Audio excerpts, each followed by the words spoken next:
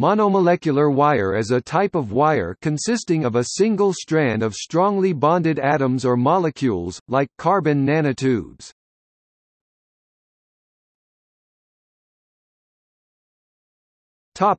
In science. Organic molecular wires have been proposed for use in optoelectronics. Silver is ductile enough to be stretched into a monatomic wire.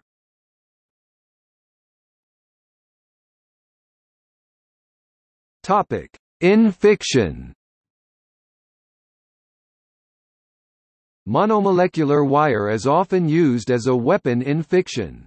It has applications in cutting objects and severing adjacent molecules.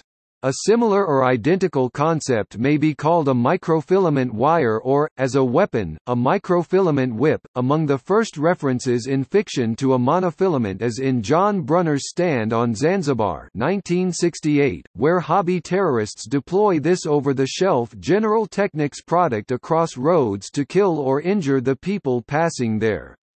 According to Brunner, the monofilament will easily cut through glass, metal and flesh, but in any non-strained structure the molecules will immediately rebond. No harm is done if the cut object is not under mechanical stress. An early example of a substance similar to monomolecular wire is boron tungsten filament from G. Randall Garrett's Thin Edge analog. December 1963, the main character uses a strand from an asteroid towing cable to cut jail bars and to booby-trap the door of his room. Frank Herbert later described Shigawire in his Dune novels.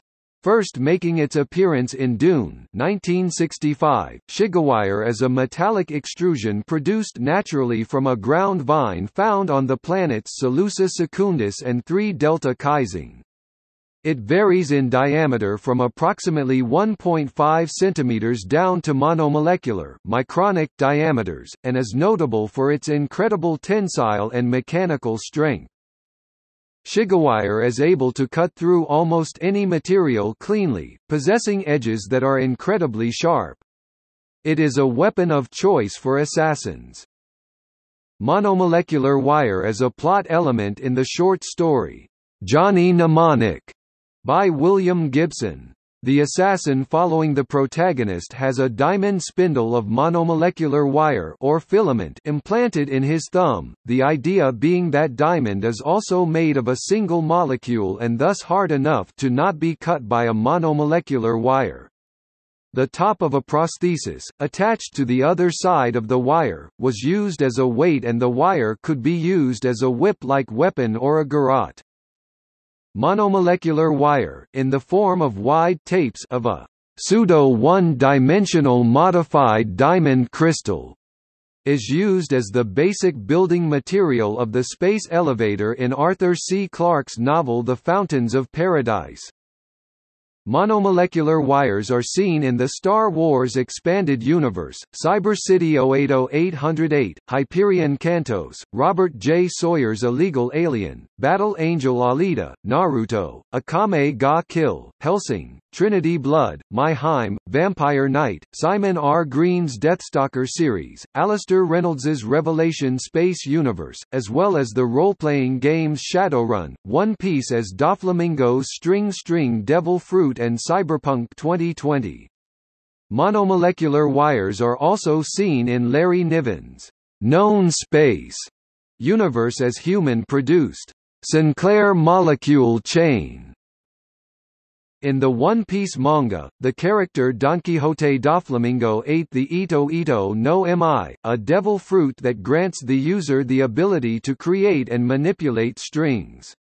He is capable of creating strings so thin that they cannot be seen, and he can use this ability to ensnare people and control them like a puppet. His strings are also incredibly strong, being able to cut through stone with ease. Various Imperial and alien technologies in the Warhammer 40,000 universe use monomolecular blades or wire offensively. Possibly the most notable example are Eldar warp spiders, whose Deathspinner weaponry traps targets in a mesh of such filaments, or the Dark Eldar Shredder weapon which shoots meshes of it. The game Chaos Overlords featured a weapon Monum Rod which used this technology. Scion Eltnam Atlasia wields a monofilament whip called the Aetherlight in Melty Blood. In the 2000 film Exchange, the main character acquires an urban survival kit which includes a monomolecular wire. Monomolecular swords are used by some Kazan in Larry Niven's Known Space series. Monomolecular wire ranks 14th on IGN's list of the 25 coolest sci-fi weapons.